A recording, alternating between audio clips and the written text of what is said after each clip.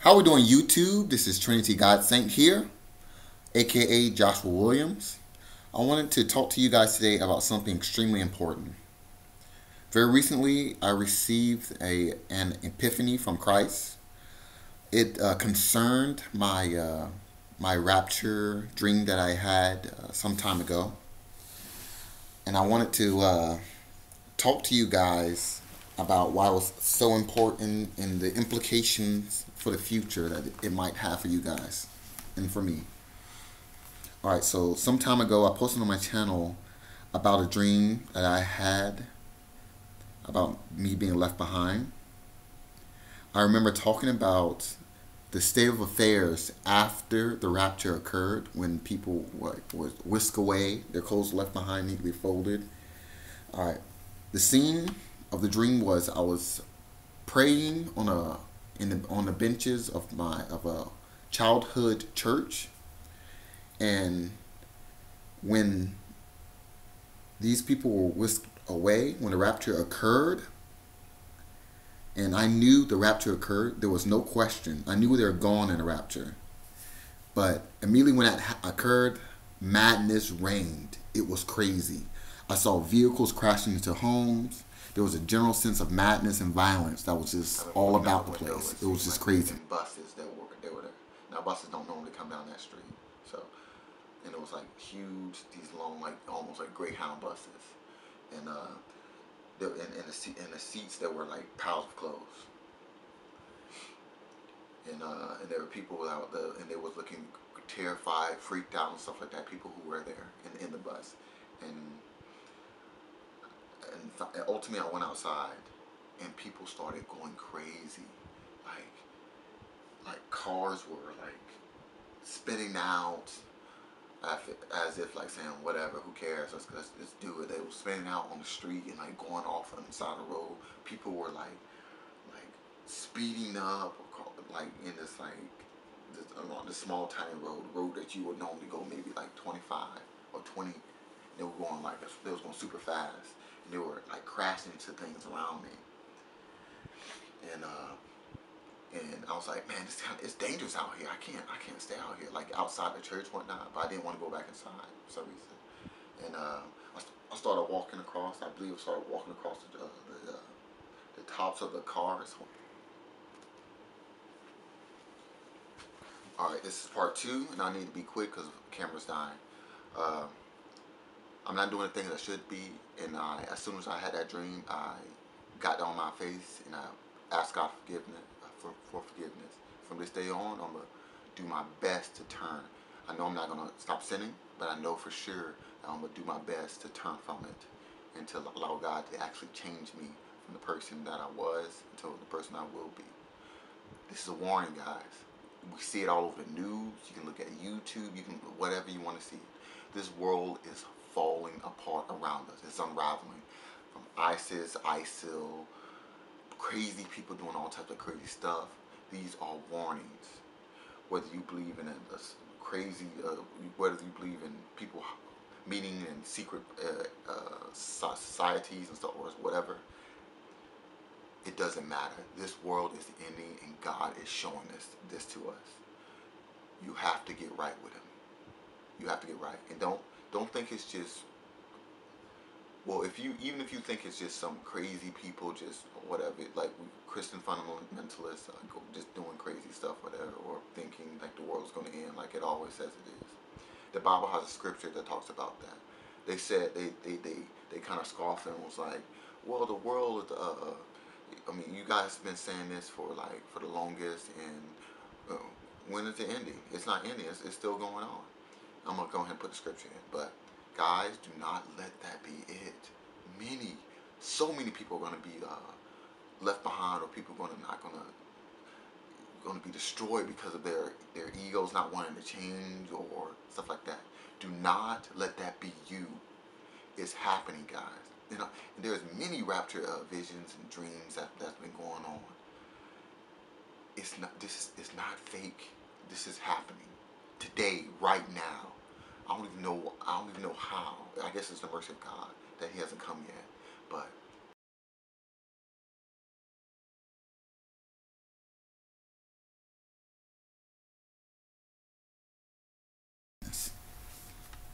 Now, I watched a video today. Excuse me, it wasn't today. It was, I wrote down something to help me remember. So this was the time I wrote it down, but it was actually on the 14th of 2008, January. And I watched a video today talking about the true purpose of CERN and how they're looking for the other half of the Higgs field. And this insider explained some interesting things. And he actually explained like some of the stuff that the Bible already actually tells us about ourselves. All right. He explained that we have duality within ourselves. There's this field, this light field, and then there's a dark signature, dark matter signature. It's relating to dark energy and light energy. Now, I know this sounds kind of new age-y, but please bear with me. There's some truth to it. All right, so the Bible talks about put yourself, or put your love of things, put your love in the things of God or in Christ, and to have faith and to believe on Him, to heal, to do pretty much everything in your life. There is a reason for it, because it has some visible consequences in the mortal or the normal realm. Absolutely berserk. They also know how much of that energy signature a person must have before an entity from that realm can possess them, which also allowed them to understand that not everybody can be possessed. Not everybody can be, the person has to be prepared. To be possessed, they have to be, in essence, they have to be a portal themselves to be possessed. Not everybody can be possessed. And so, not to get way off target, but this dark matter is everywhere. That you know what, all these things, here's what, I mean, it really gets to me, is that these scientists, over the course of many years, have quantified, or they have calculated these things. They have extracted the truth, the facts, yet the Christians don't believe it.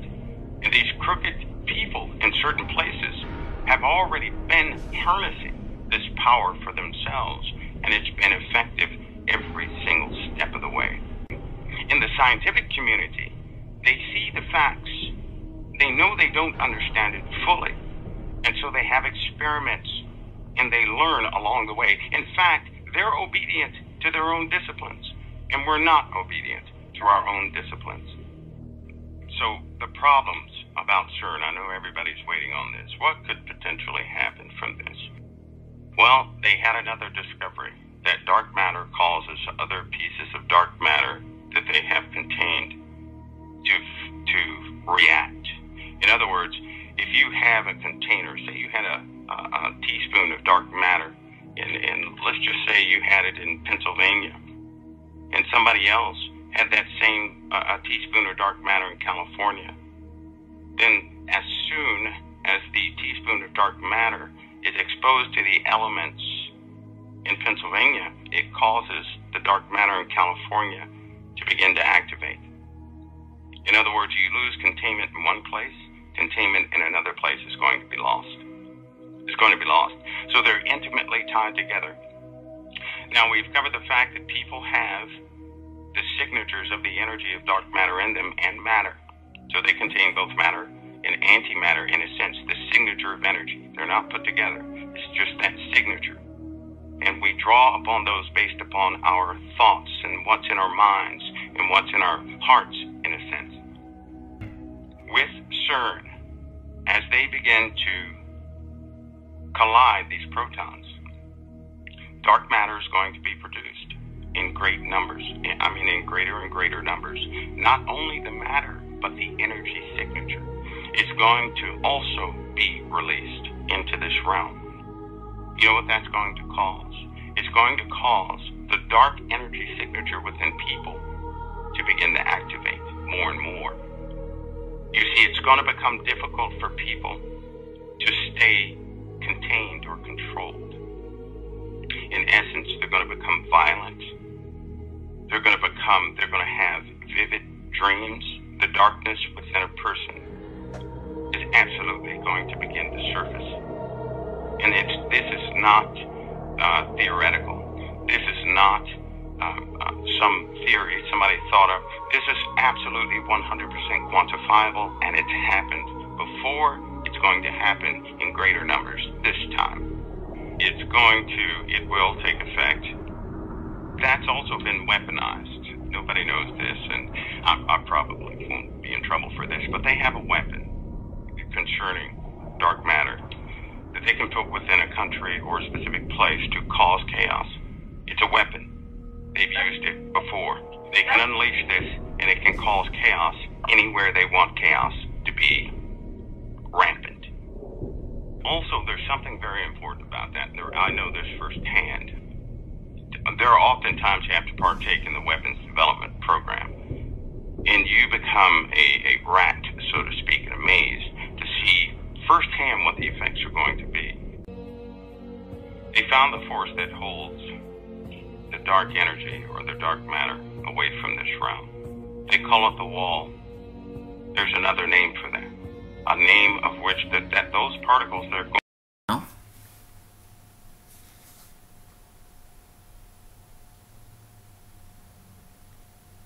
As you saw, this is that was the CERN insider. He kind of explains it a lot better than I could. All right. So now my dream, like I said, there was people, like, it was craziness, and of course there was that weird dog that jumped up after me after I ran up a tree.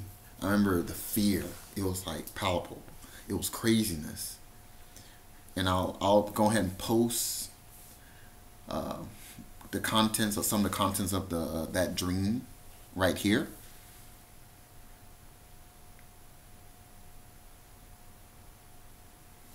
All right. In summation, you guys heard what the guy said. You guys heard about my dream. And to put it all together, you already know that we have a duality within ourselves, that we can choose right or we can choose wrong. Now, he explained, I don't know if I'm gonna put the whole, obviously I can't put the whole video up. I want you guys to check out that full video. It's so important, because I'm not even giving you like 10% of it here. I'm just giving how it relates to my dream. Watch the whole video. It's like 28 minutes, something like that. Very short time. It is worth your time. And then choose what you want to believe after that. All right. All right, so we have a duality within ourselves. Firstly, we are born in sin. The Bible talks about this. And thus we have a dark matter signature. All right. Sin can be considered synonymous with dark matter or its signature. Secondly, we have the breath of God, or a conscience that is evidence of the God writing his commandments on our hearts. So we have no excuse. The commandments are written on our hearts. All right. This conscience, or this light energy, can be considered synonymous with goodness, faith, or righteousness in Christ. Interesting thing about look up the placebo and nocebo effect. The placebo effect is a real phenomenon that allows us through pure belief, pure faith, to affect ourselves in the physical realm. So it is real phenomenon. So guys, think about that. And it has something to do with this fundamental energy or particle that CERN is looking up. That CERN is trying to find out. This is the source that holds all of creation together, everything together. This is what divides the seen from the unseen and holds everything together. Because we know they're intimately connected, antimatter and normal matter. And if you look at some, like what the recent information about ultimate origin, they talk about how there should be far more antimatter. There's like virtually no antimatter in our universe. And of course, if it was, that it would explode. It should be equal, half and half. But if that was the case, then it would annihilate everything. So it would be nothing left. But you can look that up on your own. It's easy to find. Any type of scientific publication, if you just look it up on the internet, you can find it. So you've heard about alternate dimensions, different dimensions. That's what CERN is looking for. They're looking for the ability to reach into an alternate dimension and pick out antimatter, which has all type of applications, and do some type of resource mining from different dimensions. Now, D waves or D wave technology is all concerned with quantum computing. They want to reach into different alternate dimensions to pull out like the processing power of that, to use it in everything from everyday life pretty much, for the ability to predict human movements and stuff like that, or to compute insanely large numbers, like 10 to the 500th power or stuff like that. It's craziness. All right. Now we know that dark matter is closely related to the production of antimatter. That's pretty much what we're pulling out, that source of energy. Either they are one and the same, or they're so closely related they're as to be indistinguishable from one another. It is also negative or sin or evil energy. If you prefer, you can call it destructive energy or chaos. This is the world that they're digging into. This is the alternate dimension. They're digging into a dimension that is full of this chaotic energy. It was explained that antimatter is the most volatile form of matter. So he provides all types of imagery in the video. So I would, like I said, watch that video. It's very interesting. All right, so we know that light energy is closely related to the veil, or light energy is closely related to the veil or wall that is the fundamental bonding force in all of creation. I mean, you can guess what the source of that veil or wall is. It's Christ, because he holds together all of creation pretty much. And if there's anything that might be getting wrong, please put it in the comments below so that I can learn from it, we can learn from it, and all that good stuff, please. But Jesus Christ, or God the Bible, the CERN Insider explains the connection to Christ, light energy, and dark matter, and its effect on the negative and evil emotions in our hearts. So please look that up. All right, so what I say all of that to say this here: CERN scientists have the ability to manipulate the violent nature of every living thing, not just humans, every living thing. They might be able to manipulate our timeline, resulting in a Mandela effect. I take that with a grain of sand. I don't think anyone has the ability to manipulate time except for Christ or God. There's no way. That's my personal belief. If you have something else, you can talk to me in the comments. All right, and the only way to combat this manipulation is to believe in Jesus Christ. The Insider provides a testimony concerning that. So look it up. All right, so let's get to the ultimate point of why I'm making this video.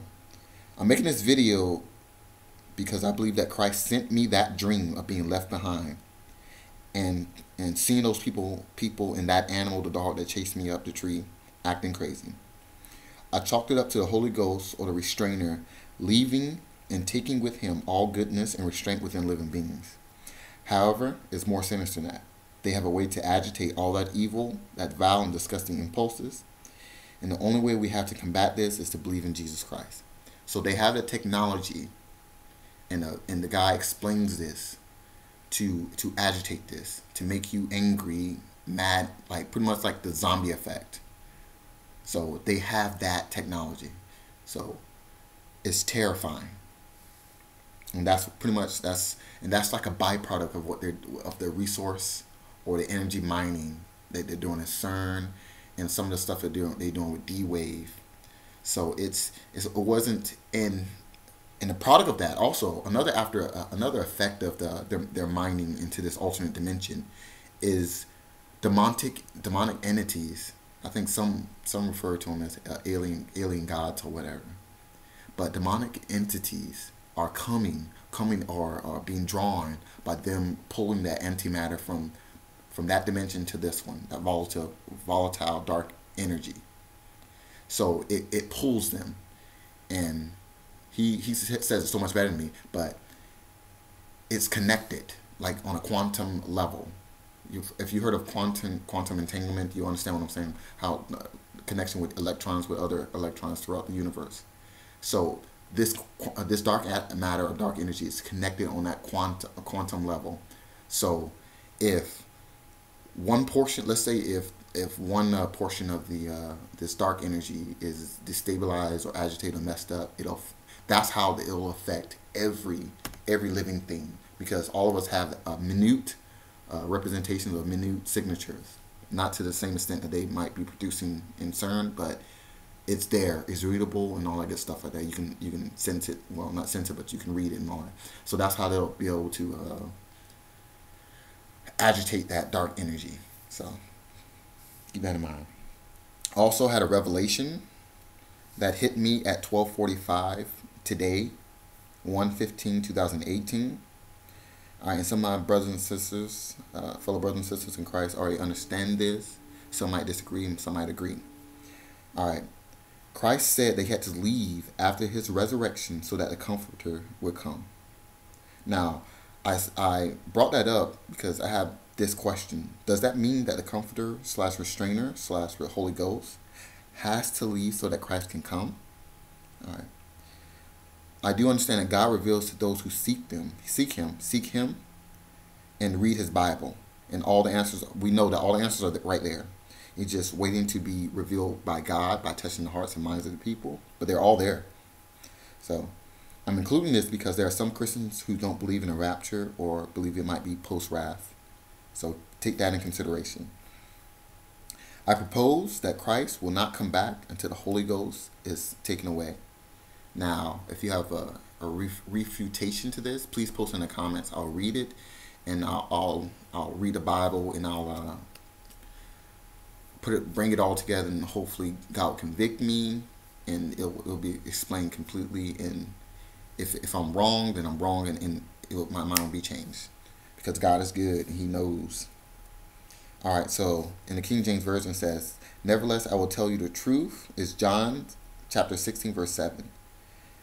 "Nevertheless, I will tell you the truth. It is expedient for you that I go away. For if I go not away, the Comforter will not come to you. But if I depart, I will send him unto you." All right. So Jesus was saying, I have to go so the Holy Ghost can come down to you. All right. So, all right. This other verse that kind of synced it for me is, "And now you know what is holding him back, aka the restrainer, so that he may be revealed at the proper time." The King James Version says, "And now ye know what withholdeth, that he might be revealed at the same time, in his time."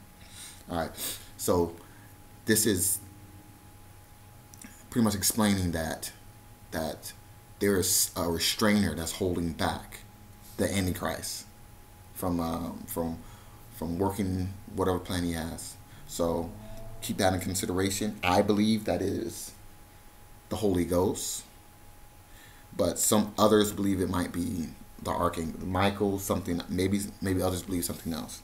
Now, I will post a website that have an opposing view.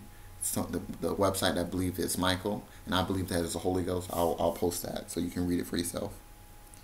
All right, and I'll provide the links for my video and the original video for the CERN Insider. All right, guys. This is extremely important. This is just confirmation for my dream. I already knew it was from God because of the urgency that He put in me when I had to share it. I wrote it down, and I had to convey it to whoever might be listening in the video. Whoever might listen from that video, excuse me. So I thank you for listening. Hope you guys take care. And please, please, please keep watching. The Lord does not want us ignorant to the seasons. He's showing us. It's so obvious. So if you're not a Christian, please believe that Jesus Christ is your Lord and Savior. Ask Him for forgiveness for your sins.